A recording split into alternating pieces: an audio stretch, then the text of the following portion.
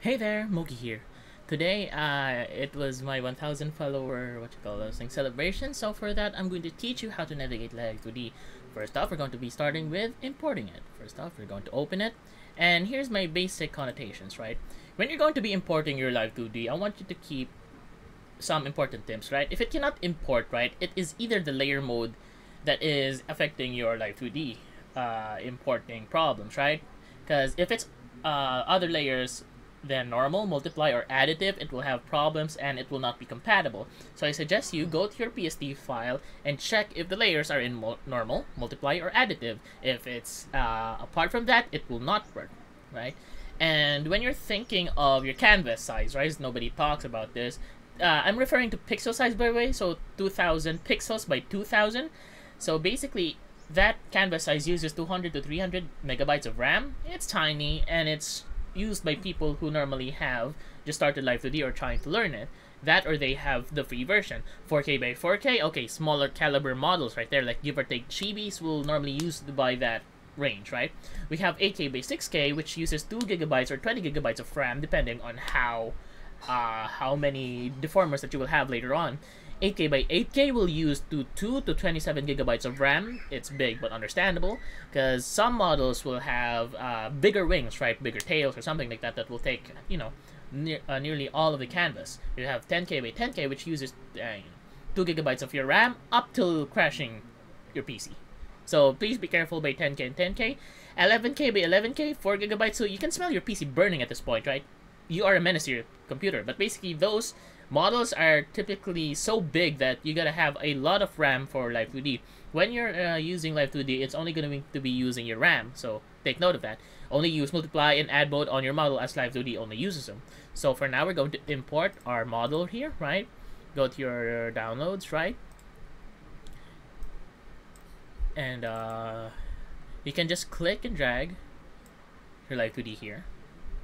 Right, these are the options. What they are referring to, right? 389 MB, megabytes, like that. That is referring to the file size, both the file size and the RAM that it will eat. Right, this is the canvas size, and this is the RAM that it will eat. It will start to eat 389 megabytes, which is a lie, because it will start off with an even bigger number than that. Right, so I'm going to import it. Wait for it. Right. Common things to note. If you're going to import Live2d, you're going to have your back paper, right? I want you to delete that because that uses the most amount of RAM. If you delete that, it eases it a bit, right? So if I were going to be opening my taskbar, right, and I'm going to see my RAM, it instantly ate like 3 gigabytes of my RAM, right? This is Java. This is your Live2d, right? So for that one, now you have your model, you have imported it, right? You want to import, right? What you call this thing? Some PNG, right? Typically, you can just, for example, like Photoshop, screenshot this, right? Oops, I copied it instead of saving it, right? And go to your file to open it, right? Scroll down below, just click and drag here. It's going to give you two options, texture or guide image. Just put it into texture, right? Okay, and click the file that you're going to be importing it to, which would be this one, which is Pyolite, and click OK. Add all layers as new art mesh, right? Don't replace, because basically replace means anything that has the same name as this, it will be replaced, right? So we have our screenshot here for your purposes, which can either be your references, right? Oh yeah. Apart from that, when you're going to import your Live2d, now this is your Live2d, the next thing that you're going to be doing it, right, is you want to check for your things, right?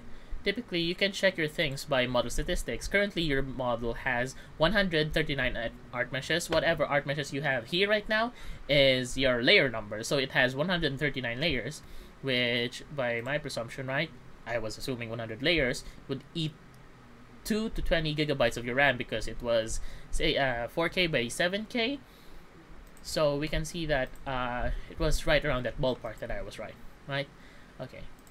Next up, we're going to talk about how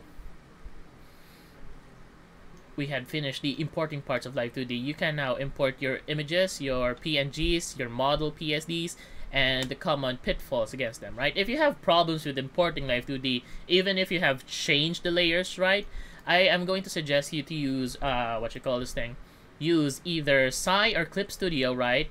Open your file there, save it as the PSD, right? Save it as clip, then save that clip as a PSD, then you can hopefully, open your file in Live2d, assuming that you have also removed the other file types you have on your model.